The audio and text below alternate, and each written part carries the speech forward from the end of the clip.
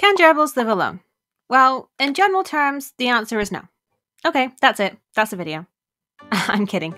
There is, of course, a bit more to it than that.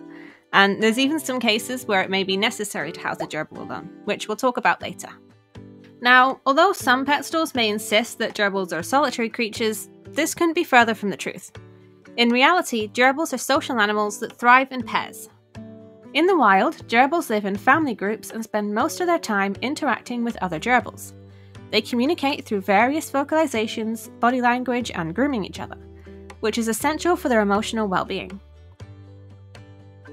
If gerbils are housed alone for a prolonged period of time, they miss out on this vital interaction and can develop depression-like symptoms such as increased anxiety, appetite and weight changes, less exploration, and sleep disturbances. And even commonly identified happy gerbils that don't display any of these symptoms could simply be hiding their true feelings. Pumbo was one of these gerbils. She never displayed any symptoms of depression and outwardly seemed to be exactly the same as before Timon passed away. By most people's standards, Pumbo would have been considered a gerbil that was happy alone. But it was only when we finally got our new friend that we realised how desperately lonely she was.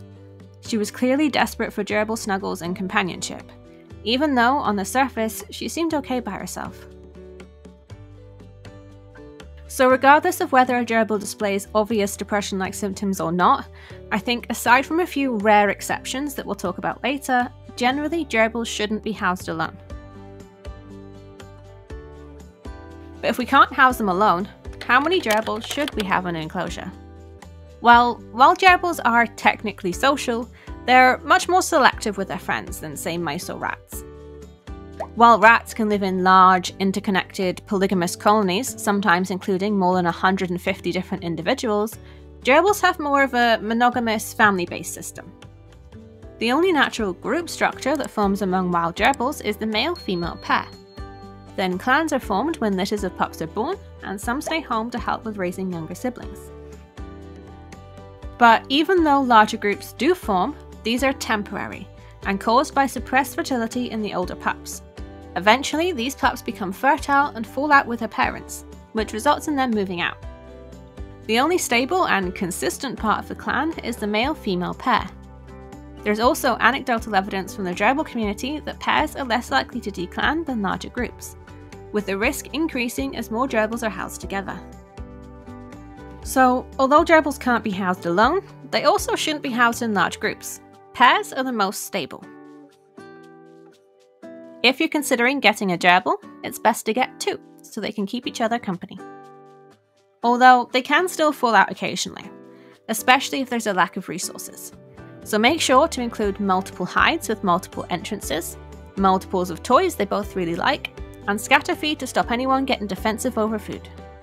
The only times I think it's reasonable to house a gerbil alone is if they've had multiple failed bondings and show signs of stress when living as neighbours with other gerbils, or if they're very old and weak or have an incurable illness. These old and poorly gerbils may struggle to deal with the stress of the bonding process, or they may become a target for the younger, healthier gerbil. So in these cases, it may be best to leave them solo.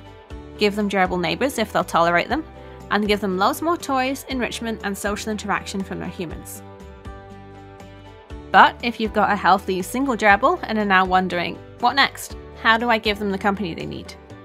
Well, gerbils can't just be put together straight away, as they're highly likely to fight. They need to be carefully introduced using something called the split cage method. And I've got a complete guide going over everything you need to know to get started. So click on that, and I'll see you over there. Thanks for watching.